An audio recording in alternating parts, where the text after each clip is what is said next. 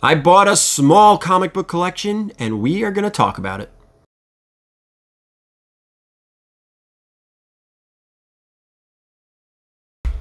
All right, guys, I purchased a comic book collection. We're going to talk about it. This is a cool one because I always like talking to the sellers on camera, and some of you guys may know who this person is.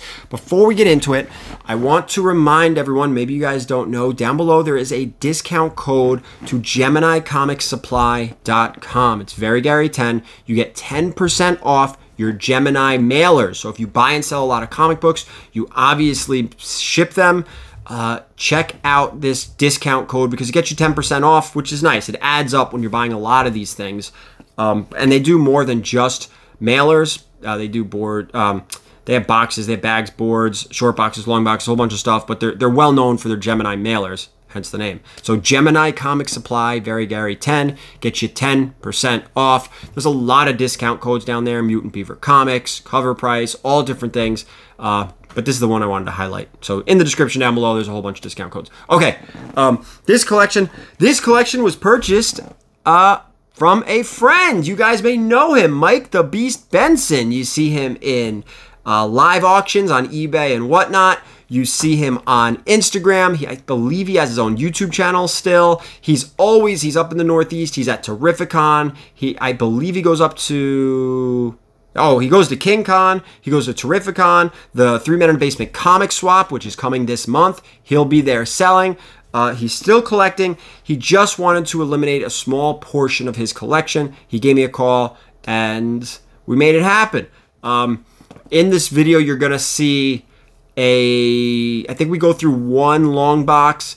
Not a crazy elaborate video here, guys. I'm going to be honest with you, but I always do like, again, like I said before, I always like talking to the sellers when they're willing to get on camera, and Mike's totally fine on camera. He actually held the camera because we go through one single box. There's not going to be a whole lot to talk about at the end. I will talk price, and there's going to be some books you're not going to see that I'm going to tell you that was in there because I forgot to record them, and I already sold them, so they're gone, but trust me, I'll tell you, I got one over here. I think I have one over here. I'll show you.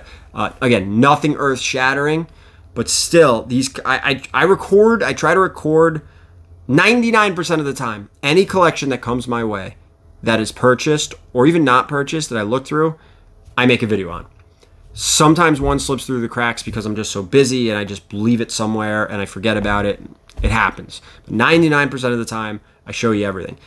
So I'm showing you this one. It was very modest collection. And even Mike will say, look, this was me getting rid of some stuff in the house, making room for a few things I didn't care so much about. So let's take a look. You can see exactly what one box looks like, and then we'll talk about some more. All right, we are heading down to meet someone for a collection. It's actually a friend. Look what's going on across the street. Unbelievable, huh? Welcome to Connecticut, everyone.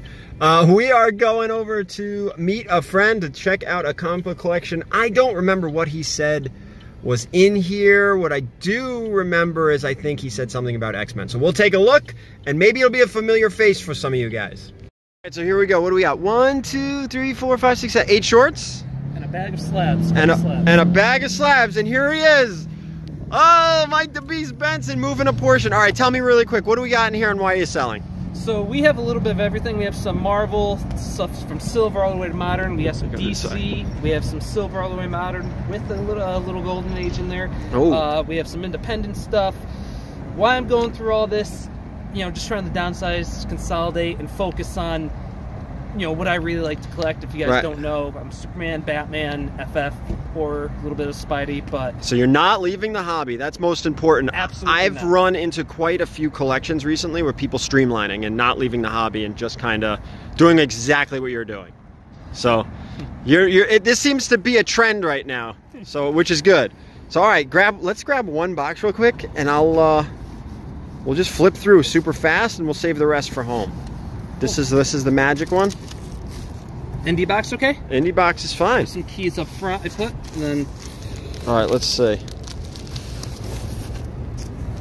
Oh, Thundercats 1, yay! Some Alien Predator stuff. So we'll go through this box really quick on camera, and then I'll dig through the rest. Actually, you know what? Can you record? Absolutely. Look at that. Is this a first print? It is. It is a first print. My bad. I'm not sure. Okay, we're not sure. Let's check. I believe this went through 3 printings. Let's just take these over here. You don't want to snag the tape. This looks bright to be a first print, which is it is a first print. Yes, let's go. All right, there you go. Winner for the beast. You want to plug anything while we're doing this? Yeah, if you guys haven't, follow my YouTube channel, Mike B. Spenson on YouTube. Yeah, I kind of just entered a new, after being dormant for a couple years, I'm doing a new kind of live thing with Chinmo and my buddy Chris. We've been doing our top 10s in various categories, and we have some pre-recorded stuff in the works. So yeah, stay tuned. I'm trying to get stuff out at least once a week. And yeah, looking forward to it. You know, there'll be some content from the Swap, King Con, and Trificon. There you go. All stuff that I talk about a lot on my channel. So there you go. Oh, we got angry people. Why not? There you go. Did you like the Crow trailer? I did. I just wish he looked better. Which I can respect. I don't know. Well, you're all over the place here. Department of Truth, Geiger. Did you read that? I have the trade. I haven't read it yet. Love the artwork Jason on the covers. Fabic and Jeff Johns. Can't beat those two. Yeah. House of Slaughter. Every collection these days. I felt bad saying collection. House of Slaughter and Ice Cream Man and some. You have. Let me guess. Something including the children in here or what? Yes. Yep. See. Okay. So we're gonna continue to go through this one, and then we'll stop recording, and I'll just try to blow through what else we have here. So an indie box. Of course you pick the indie box, but we'll save all the really good stuff for home. Gotta keep them coming back. That's it. Yeah. There it is. Something's killing the children. See, and never, always. Oh, do you have my issue 16 in there? That one I kept. That's look at that one. Davis is calling. Oh, sorry. Davis is calling me right now? Yeah, you know why Davis is calling me? He wants. Because we have Defective Collective tonight, and I have to give him my login info. Erod just texted me too for the login. Boy, do you like Angela or what? I was big on that when that was a hot rumor. All right, that's it. Let's we'll talk to the rest. Figure out the rest at home. All right, so I just looked for the one book that I still had, Slab, because there was a small handful of Slab. Oh, it might be right there. Hold on, hang on. Don't go anywhere. This might be it. Stay right there. No, it's not. I don't know where the hell this thing went. I don't know. It's gone. I know I didn't sell it, but it's missing. Okay, I'm back. Hey, all right. No editing. Let's just go through it. Okay, so you guys saw that one box. You saw Mike. So he may look familiar to a lot of you guys who go to these cons. So the best book that came out of this collection, I don't have it because I sold it, was actually a CGC 9.8. It was a Tyler Kirkham variant signed by Kirkham. I believe it was a Venom number 3. It was like an homage to Green Lantern 50? No, it was an homage to Infinity Gauntlet with the ring from Green Lantern. He did one. Infinity Gauntlet with the glove. And then Kirkham, I believe it was Null with the tendrils going all over the place. I don't know. Anyway, that was the best book in this collection. Also, a First Black Manta in like a 2.5. First Robin King variant in a 9.6. We're not talking about, you know, cool. The Black Manta was a great book. Unfortunately, it was a 2.5. Not very expensive. That was sold. The best raw book that came out of this collection was a Venom number 3, which is the first Null, which is still, I don't know, maybe $75 book at this point in near mint, and I didn't look super duper close to it. That's over there. That I know. I wonder if the Slab is over there too.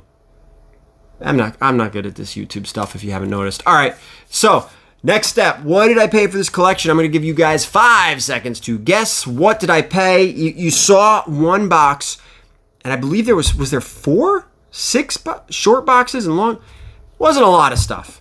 But I'm going to let you know, what did I pay? Give you the 5 seconds. 5, 4, 3, 2, 1.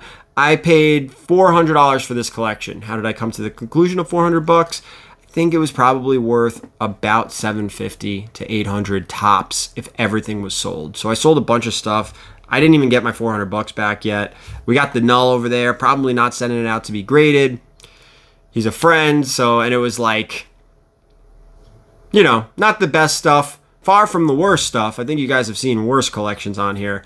But again, somebody just trimming the fat off their collection, which is funny because the last few collections I've purchased have been basically people trimming the fat off their collections, where there's still some good books here or there, but ultimately they're keeping the best of the best, or they're streamlining their collection.